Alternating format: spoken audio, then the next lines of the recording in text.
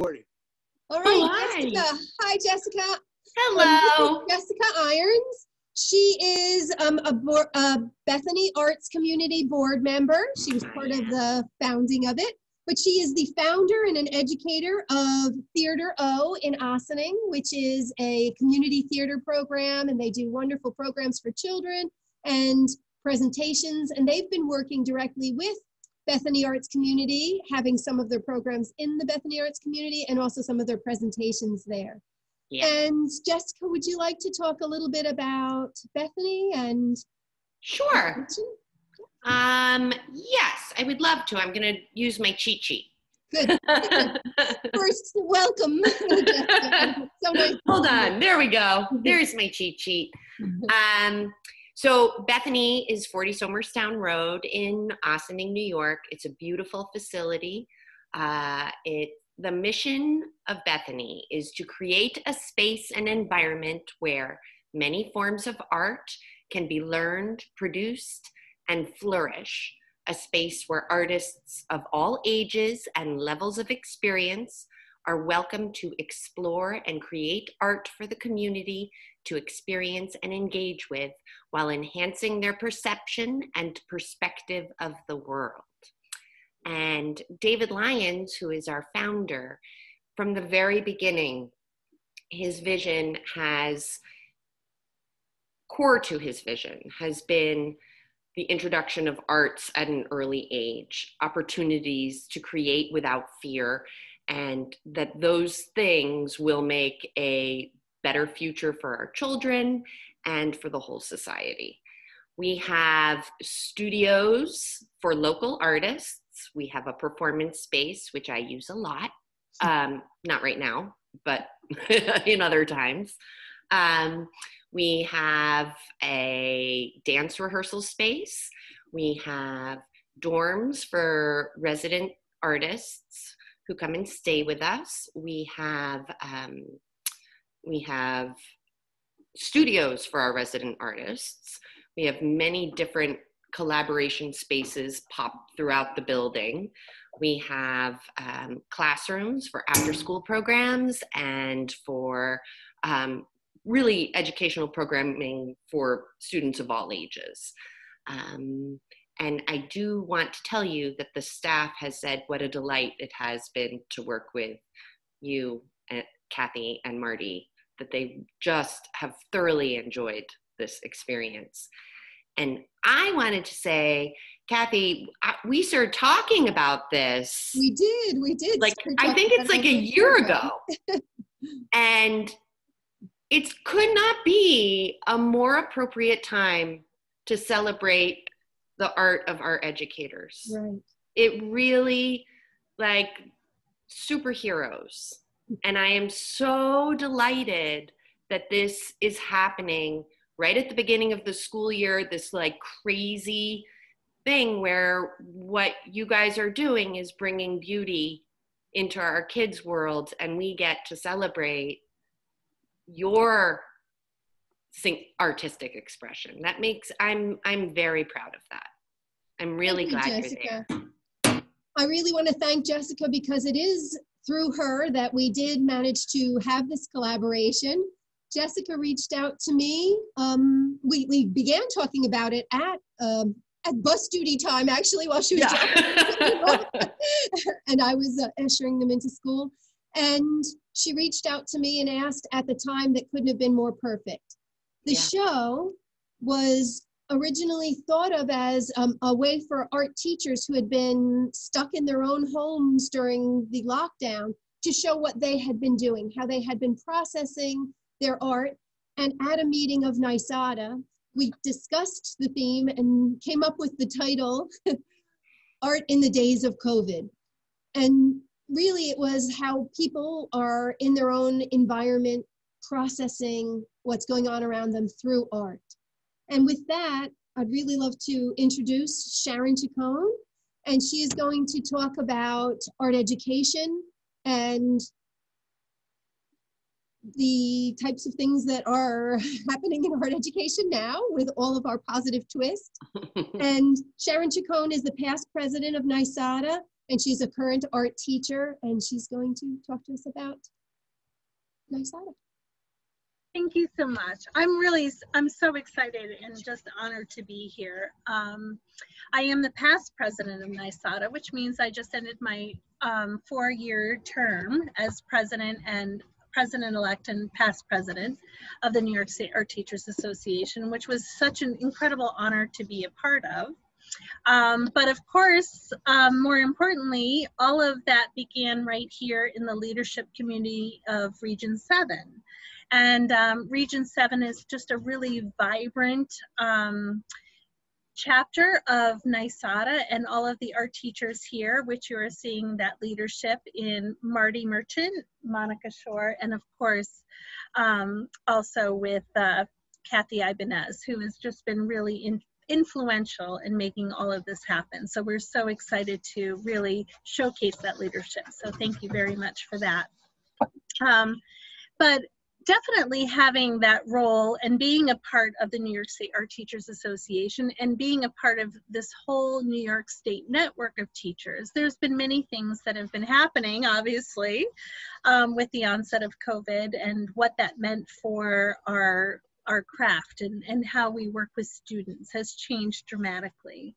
And when we look at some of the challenges, there's been many challenges, but there's also been a lot of really incredible things that have happened as well. Certainly the challenge began the day that all of us were sent home, and we had no idea what that was going to look like for any of us. Basically on a Friday afternoon, we knew that students were going home. They were going home with limited materials, and we didn't know what Monday was going to look like. Teachers came together in all districts all across the state, trying to figure out how were we going to deal with what education and art looked like for our students. But I think very quickly we all realized that, hey, we can do this. And I think that's the most amazing resilience that comes from not only teachers and the things that we deal with every day in our own classrooms, but the students as well. The one thing that arts education brings for our students is the idea that we need to fluctuate and have these different experiences, and how we react to them is an important part of what we do. We're used to teaching children about, you know, things happen. We deal with failure, we deal with mistakes, and then we change and we redirect how we're going to work with them. We also work with students to deal with how we think about life in general and how we think about what happens the world around us, and how can we use the arts to mirror that, but also to help us to reflect and to change the way we react to that. So I think if there's anything to say about this entire experience is that not only did art educators have this, but I think our students did as well. And when they came to us on a daily basis or came to us through what we call asynchronous learning, we were used to having to be thinkers. We were used to having to take what was in front of us and to put our own spin on it. And that's what we teach our students to do. So it was a difficult scenario, and what I can say about the New York State Art Teachers Association, and especially Region 7, which Westchester is a part of, that Region 7 came together as a community, and art is about community. We came together as educators, we came together to learn, to hone our craft, to figure out what are each of you doing that is really extraordinary, and how can we incorporate that? How can we alter and change the way we teach art education every day and make this matter for our students? So I'm really proud and honored to be a part of that, and I'm really excited about the art teachers that came to give their expertise and knowledge and to explore new possibilities. And I was saying earlier that I just can't help but see the positives in all of this. So in all of these challenges and difficulties, there's incredible positives that came out of every single moment of what we went through and what our students went through and how we came through on the other end. One of the things that happened in Region 7, which was really incredible, is that we had immediately come together. Sherry Altieri was one of our leaders in the region who had really a great grasp on what it looks like to be in a digital world. And she came and said, hey, listen, I'm really interested in sharing some of this expertise and what this looks like in art education. And she stepped forward and she put together some incredible workshops for us and brought art educators and an opportunity to share their expertise and come together and work on what that would look like for our students. And that was a really exceptional thing that happened almost immediately. And it was amazing to see all the different skills that people had and how we could share that with one another. But when we look at some of the bigger challenges, most of this comes down to really big questions. And probably the most important question that all of us asked, we asked of ourselves as educators, we looked at as far as what does this mean to educate students in this time period and in this venue, was what do our children need most? You know, what do we as artists need? What do our children need? It's the same thing. And I think when we really looked at that question of what matters most right now, what matters to our students, it really changed the face of art education to a really fundamental level that might never be matched again. You know, when we look at the emotional issues, obviously, that was a huge factor of what does it mean to be separated by people who you're with every day? What does this mean to be locked in a place that maybe is not the safest place for you, which is a real reality for our students. We have students that their home life may not really be the safest, most flourishing place for them. And what does that mean? And how do we reach those children who their needs are different?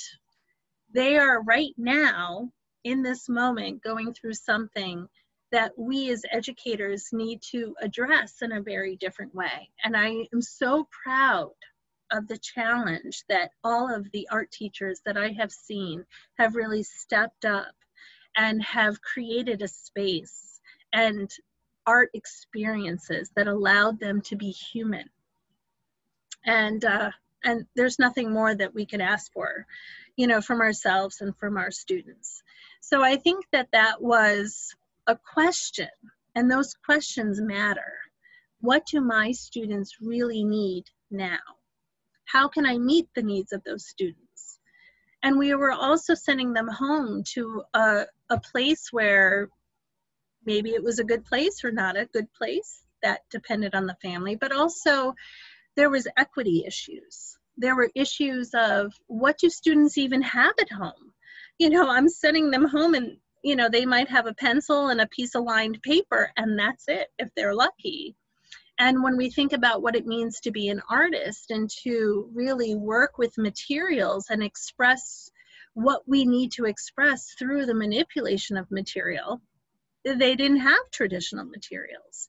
So to really look at how can we as art educators work with what students have in their home? How can they find inspiration in their home? How can they look around their space in a different way? How can they look at the materials that they have at hand and realize that those are really important materials for art making? How can we manipulate them? How can we rearrange them? How can we think about them differently? So that was a really big challenge that I think that we as art educators really stepped up and were able to tap into in a very different way, which really speaks to contemporary work. You know, contemporary artists aren't dealing necessarily with traditional materials, but they're playing and exploring their world and the materials that they have at hand and looking at those in a very different way. So coming from this place of being trapped in a home, being trapped with family, thinking about your experience at home. You know, we all went through this together. And how do we find inspiration in that? In addition to that, we're tapping into students' imagination and how to think about what we contain inside of ourselves and how we can use that to expand our world when we're trapped in these little four walls, and expanding on that in immense ways. I can say that teachers certainly were challenged with technology, but all of us have come out on the other end with these incredible skills and ways of reimagining what education can be. And that's a really positive aspect of what has happened for us and these challenges. I can also say that a lot of us as art educators, we think about, and certainly working in a community arts center, right, that we think about advocacy all the time. How do we advocate for the arts and what this means to not only a child, but to ourselves? I mean, we're all sitting here, we're all artists. So we understand the art world, we understand what it means. But for these young students, it was a very different thing. But when we look at that and tapping into what it means to be an artist in this kind of time, it really expands those ideas. Oh, I had a train of thought and I think I just might have lost it there for a moment, but really just the advocacy issue, that's where I was going. The advocacy issue, which we're all advocating for what this means and why it's so important to think about the arts, and especially in this kind of time period. But when we're going into a home, just as we are now, I mean, we've just all intruded in each other's spaces, and we've intruded into another realm. And, you know, sometimes we're not only just talking to the student, but we're talking to the parents who are sitting behind the screen. You know, today, I can't tell you how many grandparents that I was speaking to, or today, how many babysitters who joined in on our art making experience. When I look at, and Marty, he gets this because he's a grandparent. But, you know, when I think about how our voice right now is going into places that it never existed before, and how incredibly important that is. We're not just speaking to the students who are in front of our screen, but we're speaking to the person who's sitting behind the screen. And I know for myself and for many other art educators right now, we're inviting people into our art worlds because they're there, they're helping, they're listening. And that voice is resonating so much farther than I think we ever imagined it would. And especially when we think about how we deal with contemporary arts today, what a lot of our grandparents experienced in their maybe limited art experience or to this little classroom, we may be expanding, you know, beyond what they ever experienced before. So I feel like we're performing so many different services right now that go beyond what used to happen in our classroom. And that's a really beautiful, exciting thing. So I tend to look at this, at the positives of what this has become that we never expected, what the virtual world means to a larger, expansive audience. When we think about art in the time of COVID and just who we as artists, and I'm sitting around a room full of artists right now, even though you can't see all of them, you know, every Friday, we as artists were meeting as a group. And honestly, we probably never would have done that and met that many times if it wasn't for this time period. So although there's these many challenges that have happened, there's these many gifts that have been given too. And, you know, I think about time slowing down and all of us just being able to take a breath and think about you know, what does art mean to us? And I know for myself personally as an artist, I've really slowed down to think about my own personal voice and how I can help my students find their personal voice in a very different way than I probably ever have in my life. So with every negative brings a positive. So that's how I'm going to leave my role at the moment as past president of NYSADA and some of the challenges that are happening across the state. We all have different programs. We all obviously have very different equity issues. We all have different different districts and how they're dealing with it. I personally am very blessed to be in a district for 25 years. And I'm very thankful that they have listened to my personal voice and have helped me through a lot of this challenge. So I'm going to pass that on back. Okay. Thank you very much, Sharon. That really opened up a lot of insight into what's going on with art education. And Marty, would you like to talk a little bit about the show? Would you like to, oh yeah, would you like to talk or introduce some of the other artists that are here? We could have a little bit of a discussion about how things are going within the various classrooms. Well, we do have several artists that are in the show that are present, and I want to thank Sharon for being so articulate and for being positive, because there are many aspects which we're not discussing, but there are many aspects of our lives, professionally and personally, that are difficult and are challenging and are frustrating, and it's always good to hear a clear voice that brings a little sunshine. And it's not just a thin, you know, ray of light. It was very substantial. So thank you, Sharon. It was great listening to you, as it always is. And if we kind of turn our thoughts now to the show, I think that one of the things that I was most curious about when we were putting the show together, Eric Storms, one of the artists in the show, he's the one that thought of this takeoff on that on the novel by Marquez, that art in the time of COVID. And I was really curious to see how artists and the artists that are represented in the show, they're not just artists, but they're artists who teach. So they're, just as Sharon so eloquently described, we're so involved in the inner lives and the imagination of our students, who are under perhaps even more pressure or facing more frustrations in their little lives or adolescent lives than we're even aware of. So I was really curious, what will we be doing? How will we use our art making as a way to find our voice?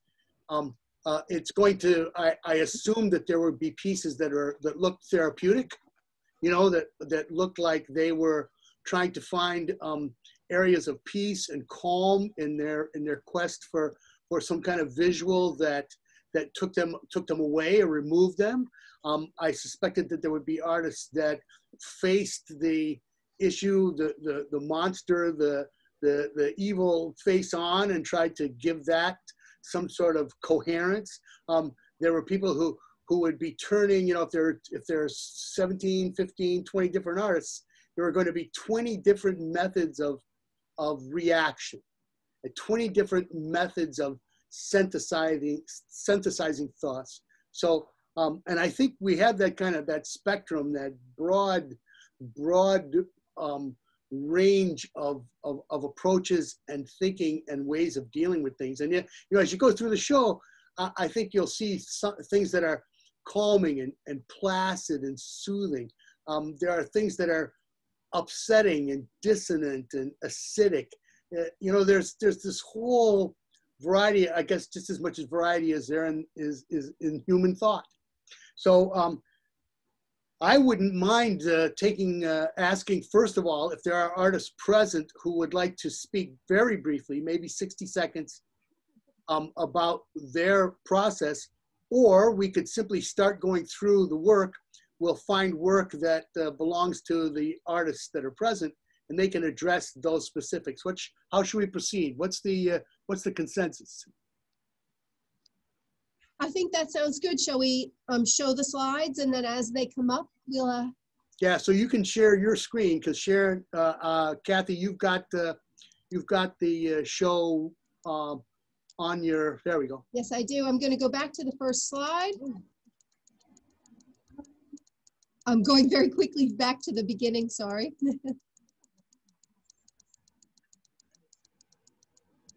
Okay, this is slide 1. Okay, now that artist I don't believe is present. No. So if you want to advance, I don't think Betsy's present. Now there's Amanda's picture, Ponder. Amanda, would you like to say a few words about what brought you, or why did you decide that this was what you wanted to say? Maybe that's the wrong question, but. No, I get it, and I'm very, inspired by your discussion about how artists have taken the whole spectrum of whether they're going to show their work that maybe brings them a sense of peace or calm versus work that maybe expresses the anxieties and the fears of our current situation. And there's a part of me that wishes I made art that was maybe more political or reactionary, but there's a huge part of me that just needs to make work that I feel good about in terms of creating and viewing. And I was thinking about koi fish paintings for a very long time. And this situation that we're in, being home more often, quite frankly, is giving me an opportunity to create more work. And being a part of an artist community, has really inspired me to kind of push a little further and think about my work more and finally do the art that I've been waiting to do for a very long time. If you know my previous work, it's got a lot of organic sort of jellyfish feel to it. So I've always been interested in a lot of movement in my work. So this photo was based on actually 2 things quickly. My trip to Japan, which I was trying to incorporate a lot of my photos that I took in Japan, but also I took a little journey with Gina. Shout out to Gina Palmer and Sharon. And we had a lovely day at a farm in Rhinebeck where there was a koi pond. And I sort of combined a bunch of photos that I had taken of these beautiful koi fish just swimming in the pond as if nothing else was different in their world. And just the beauty and the movement and calmness. And so it's called Ponder just because I think that this is our opportunity and thinking about some of the positive, as horrible as some of these things are, there's a lot of positives to being given the space perhaps to really be self-reflective and think about others in a different way and think about how we see the world in a different way. So that's what this piece is sort of my expression of.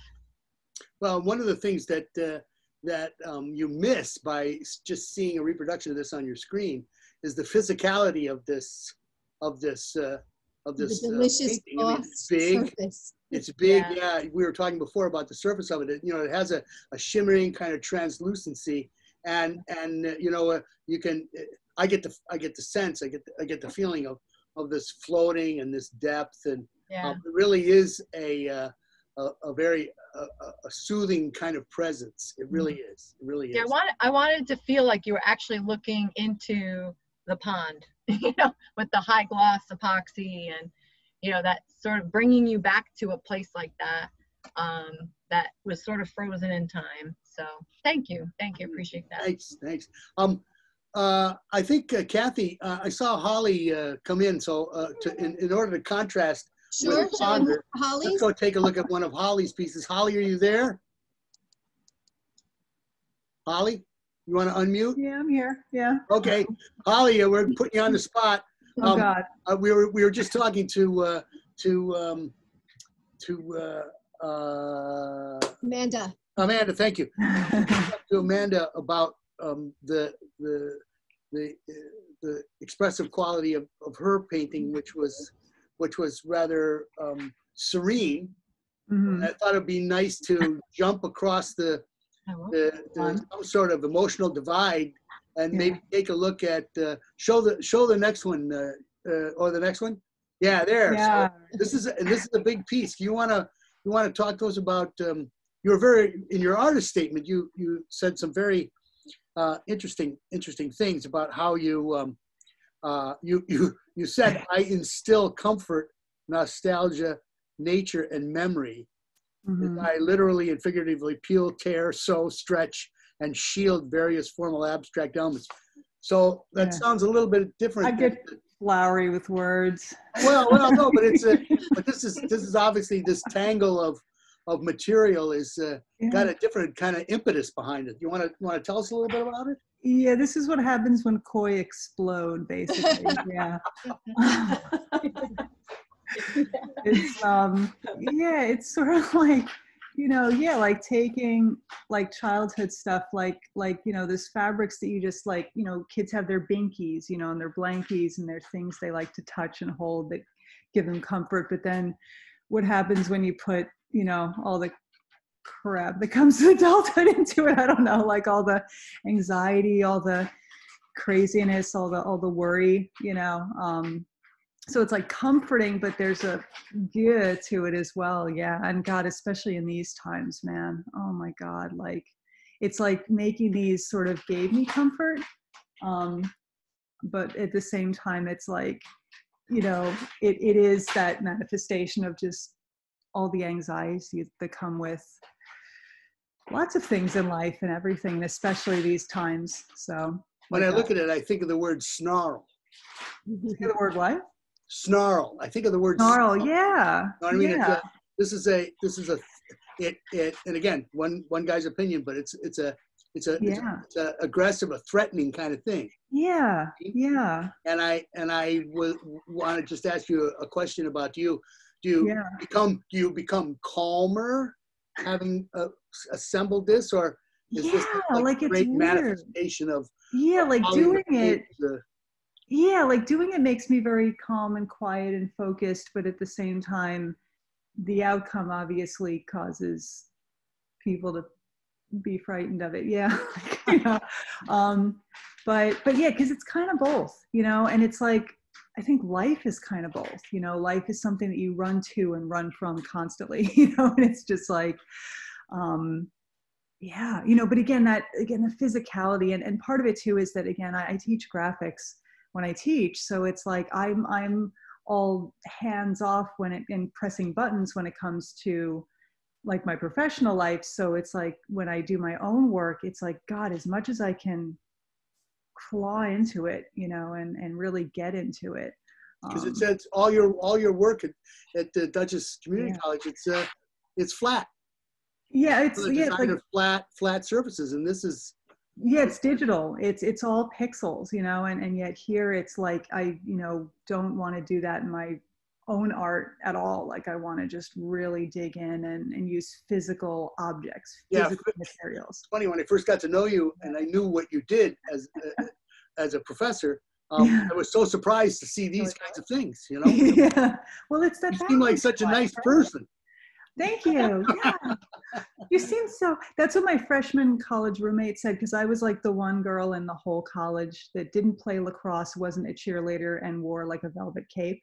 And she was like, I was afraid of you the whole first half of the semester, but you're actually really nice. I thought you were on drugs and frightening, but no, you're actually, I'm like, oh my God, dude. So I get all that out. I'm nice on the inside, but that's the thing too with the artwork as well, is like, I was sort of framed by this one question I was asked when I went to the Art Institute in Chicago after my first college that was all preppy. And the teacher, the first thing she asked the first day was, how long do you want your work to last? How long do you want it to be around? And I was like, God, I don't care. Like it could be around minutes, it doesn't have to be around years and forever. And the idea that like art's not precious to me, like it should. Yeah, I'm so sorry. My cat's trying to get into his treats. If you're hearing crinkly, I think as long as we're taking a look at what one might imagine to be the visualization of the crinkle. Yeah. Patty Tyrell's been with us since the beginning of our talk. Patty, are you there? Yes, I am. Can we find one of Patty's? Patty's working in the COVID theme too. Patty, would you like to talk about one particular painting, or maybe the first one you did in the series, or? I could talk about all of them because actually there's probably about 100 of them. Wow. And so I started out being inspired by, you know, those close-up photos of the coronavirus that you see that are really kind of beautiful. Have you seen them? Yes. This electron microscope, you know, and I thought, oh my God, that's beautiful. And I really wanted to work with that theme. And at first I was trying to, I really do have hundreds of them. At first I was trying to do things like that would show the paths of contagion, like how many, you know, people got contaminated from each little droplet. And then I was kind of going crazy and I realized I was really just enjoying making and composing and using color and using material. And I also had a real need in the spring when we were first all locked up. I had a real need to create a daily practice to sustain myself, you know, like a time to do yoga, a time to take a walk, a time to do a daily painting or two. And I just really adhered to this complete schedule and made hundreds of these paintings that continued through the summer. But after a while, it was really just about really enjoying the material. And, you know, it was no longer about, oh, this is a coronavirus. It was just about beauty and color and composition. You know, it's really interesting that, you know, to greatly oversimplify the human organism, one would suspect that a certain kind of person or a certain kind of sensibility would run away from facing, almost literally like you did, from facing this threat to not just to your profession, but to your family and the political structure and the economy. And yet you somehow not just faced it, but you plunged into it and you explored it and mined it. And it sounds like to me you kind of broke through to some kind of place, mental place that maybe not demystified it, but undemonized it. Does that make sense? Yeah. And I got back to working every day, which was, you know, something I've been wanting to do for a while. And these actually came in real use to me in the classroom now that I'm, you know, we're not in the classroom, but virtually this fall.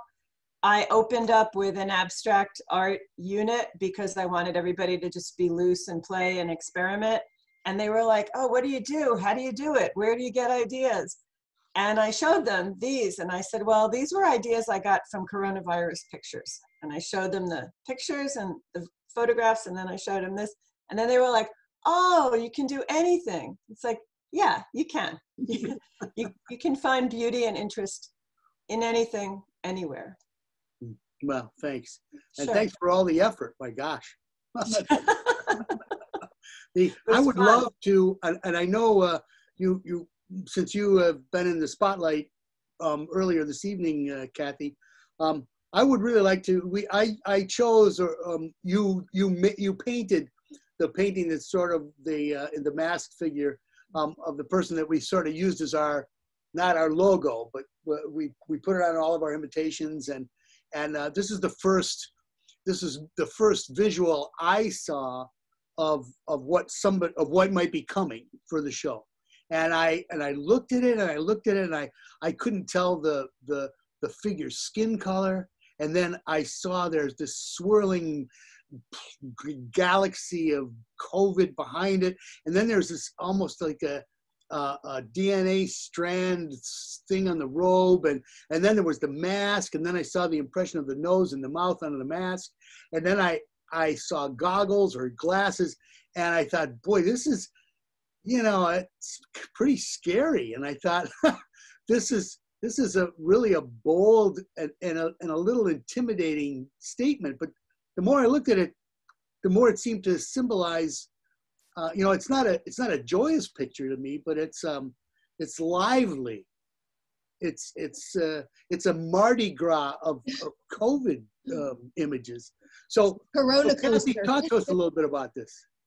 Well, Marty, you know, from my previous work, I work extremely realistically. And during the COVID times, during the lockdown, I was processing a whole lot of information and going through a real sense of grief in missing my students and grief in missing that interaction with my students. And I kept trying to make something colorful and bright, but the imagery kept drawing me back to these very dissonant images. I was processing all the fear and all of the confusion and all of the science at the same time. The colors surprised me even.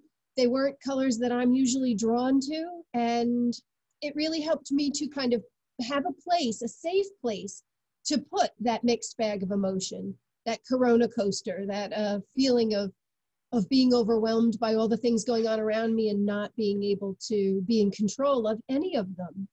So this particular image was inspired by all of the images of the healthcare workers coming out of their shifts, of hours and hours and hours of being in PPE and being surrounded by and coded by danger and fear and exhaustion. And I just put it all together into that piece. And it gave me a lot of peace to have a place, a safe place to put all of that anxiety. I was able to then walk away from it, to experience the creation, the process of manipulating materials and manipulating colors and patterns and texture. And it gave me a safe place to put all of that. Well, I really want to take this opportunity to thank you, not only for the image and the painting, but all the energy you put into putting the show together. I mean, you really did single-handedly brought a lot of threads together and did a lot of work. So, Marty, I have to say though, I never could have done it without your help. You were there every single step of the way, and every time I thought, oh, this is overwhelming, I can't do it, you'd come up with the next step and the next step and the next step. So thank you, Marty, for laying the path and for making it possible. Yeah, a lot of people helped. I think what would be great now is Gina Palmer is an artist that's present, and she is well known for a long time to a lot of the members of ISADA Region 7. And so Gina, let's find your work, and I think it's Gina, where is it? It's down further. There we go. Oh, there we go. Okay, so Gina, introduce yourself and tell us a little bit about this print. Well, Gina Palmer, I'm retired. That party that's going on down there with those other 4 people, I was supposed to be there tonight, and I slacked off and missed a lot of good food and drinking. I told them I would meet them here. They're the reason for all of this craziness because they challenge me all the time as a group of people working together. It's been fantastic. We've been doing this for maybe 8-10 months, and we really kind of prompt one another and inspire one another and critique and just have great discussions. So this was my attempt to break out of my black and white life of lino cuts and wood cuts, and they're cheering me on down there, telling me I did it, but I'm still trying to sneak the lino cuts and wood cuts in again in a different way. And Marty, I have to thank you also, because while I was working on these, I kept sending Marty slides. Like this one I really liked and I really felt great about it. And then I would send Marty one, and then I'd go, kill that one. I don't want that one. I can't do that one. This is the only one I'm leaving in. And we had this great back and forth dialogue about what was happening with it. And it's part jelly plate and part collage. And the pieces that have line work on them are pieces of other images of lino cuts. So I've been just kind of slashing and burning through the lino cuts and then looking at where they fit. So it's been a really fun process, but it's also been really slow to to go from making images for a client and, you know, straightforward black and white, very straightforward narrative, to finding your own language. So I'm really making a big mess over here, trying to wander through some layers and some reflection. But I have a lot of support from all you guys, and I want to thank you for that. Well, Gina, I know that I've heard your name spoken reverently for the 10, 15 years that I've known people in ISATA Region 7. And I know that you have a tremendous body of work that you've done. One of the fascinating things about Gina is that she's a real avid birder. And although I've only been able to sit down and have a beer with her a couple of times to talk about birds, but she's the go-to person in our region for any information or I do slap a bird into my work here and there, you know, as we like to say in our group. Well, would you relate this somehow in your thinking to the current COVID crisis, or is it something that this kind of work is totally separate? Well, no, I think that during this whole time, for me being retired also, and this great group challenging me, I've been reflecting a lot on how I can integrate new, you know, visual language into my work. So I did start with the jelly plates and started with some of those prompts. Other folks in our group and other folks at Sagamore this summer gave great creativity stretches. Those creativity stretches had to do with things like calm and home and ways of, you know, just brainstorming and creating symbols or creating images that would help us start a work of art. So those resulted in some stencils that were sort of reflective of just very simple, basic, back to basics kind of exploration that we were doing during COVID. And also I think some of the color choices, you know, they're very contrasty. There's a lot of, you know, there's a little bit of anxiety and energy in some of those shapes. And certainly,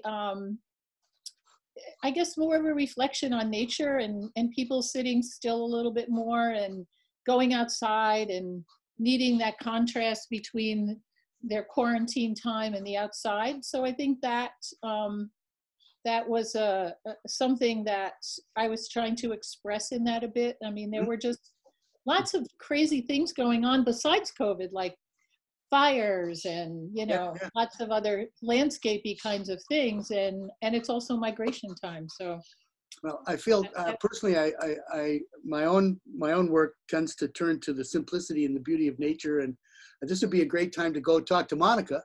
Monica has. Well, here's one of Marty's, since he was mentioning the simplicity. Well, no, let's give Monica a chance. She's been sitting patiently at the table there in the party group, and Monica is one of the artists like Amanda that seem to turn to nature and like Gina seem to find some sort of well, I'll let Monica talk. Monica? We're here. We were on mute. Sorry. Yes. Oh, okay, cool. So Monica, tell us, would you like to talk about one rather than another? Yeah, sure. Let's talk about this one. All right. What I also love about my little group of friends here, my art friends, is that they are pushing me to finish things. Because I will go down in my studio and I will just, I don't know, I putter around and I go from this thing to this thing to this thing to this thing, and I'm not a finisher. I have piles and piles of UFOs, which are my, and the quilting fabric world is called unfinished objects. I'm sure we all have those.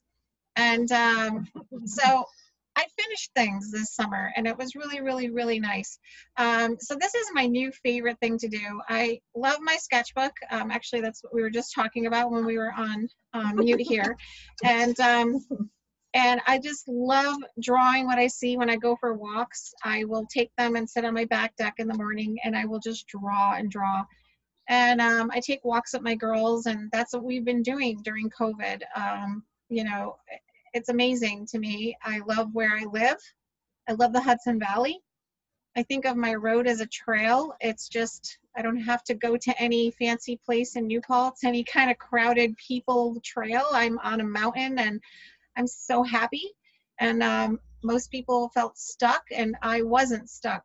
I was beyond thrilled to talk to my art friends via Zoom, via whatever technological way we did it. And I loved just soaking in all of the things I wanted to do. So I want to thank those friends of mine, and also all the Sagamore friends and Region 7, because they kept, we tried to keep it going, every Wednesday with a chat and somebody sharing some wonderful piece of information. Well, it's interesting that in the actual show, your work hangs very close to Holly's. And so as you walk through and you're feeling the different impressions that you're getting that are coming to you, you see a piece like this next to Holly's large and snarly work. It's a real. I just was watching a cooking show, so it makes me think of a gumbo. Well, I mean, there's all kinds of stuff going on. Was that Travel with Phil? Yes, actually, yes. And it's funny, and I hate to use a metaphor, but it's sweet. Some stuff is sweet, some stuff is salty, some stuff is spicy. It's just a really rich gathering of ideas and expressions. So this would be a good time to talk to Sharon about her landscapes. So Sharon, why don't we take a look at one of yours, and you could tell us. They're all, I think, a series from the same geographic area? Yes, they are. Actually, there's some others that go with this, but I just chose these three. So part of the biggest blow to my life with COVID was the lack of travel. I just hit 40 countries, and that was a really big milestone for me. And I'm soon going to turn 50, and I was hoping that I would hit 50 countries by the time I was 50. But Morocco, people ask me all the time, of your travels, what was the place that, stood out to you most of all? And for me, it was Morocco. So I had to cancel quite a few trips during this time, and that's okay. I found other incredible gifts in my life, and part of that was the group of artists that I've really connected with and have been able to just push myself and inspire, which we've talked about, and that was a really important thing. So giving up travel was okay. I found other incredible gifts, and so I chose these pieces because for me, part of this time of COVID was having this time to reflect and time to think and time to try to find my own voice, which has been something that I really haven't had the time to take. And during this time period, I started 100 works of art. And I've been working on these 100 periodically and in different sporadic ways, and just kind of coming in and out of different pieces of these 100. But these Morocco pieces were part of me trying to the beginning of me exploring, what do these experiences mean in my life, and where do they land in my repertoire of how I want to really pursue my own art making. And in some instances they're very immature, and I think that I'm starting to push myself further, but I was really trying to find this way of expressing these moments in my life and doing some visual research for myself and thinking about how I wanted to use all of these different art forms that I like, from printmaking to collage, which for me, I print all of my own papers that I collage with, and these underlying patterns and And I also started writing during this time, and nobody knows better than Marty how much writing for me is a struggle. So it's kind of funny that I would come to this writing part of my life, where I started thinking about haiku, but an American form of haiku, not a Japanese form in 100% that truest sense of what you think of Japanese haiku, because the language is different. But thinking about these poems of short, long, short.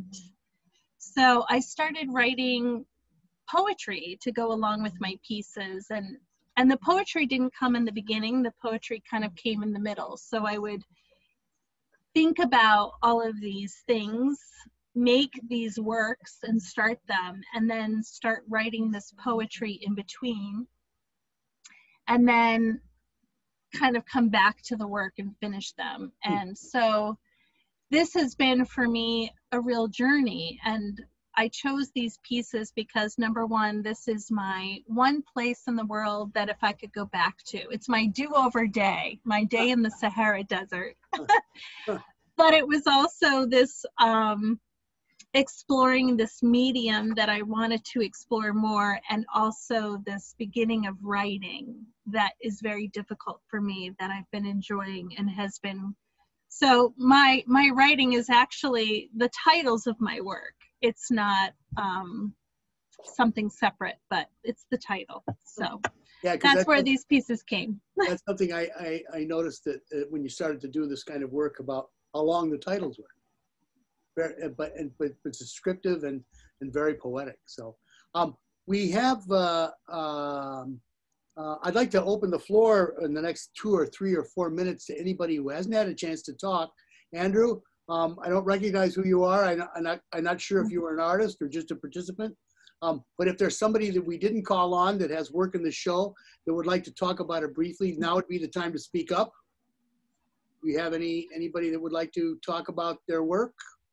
Plenty of artists here that didn't attend that might have something to say if they had a chance. I guess not. So what we should do then is in the few minutes remaining to us, I think that it would be great to hear for maybe 15 to 30 seconds from anybody who'd want to, any of the artists involved or any of the participants who are just viewers, what seemed to be different about making this kind of work? What if none of this had happened, what kind of work, what kind of work might you have produced? And how is this work different? How does this work hinge on the current pandemic? And of course, as somebody mentioned, as Sharon might have mentioned and other people have mentioned, it's not just the pandemic. Like Gina said, it's the fires. It's hurricanes. There's all kinds of stuff going on.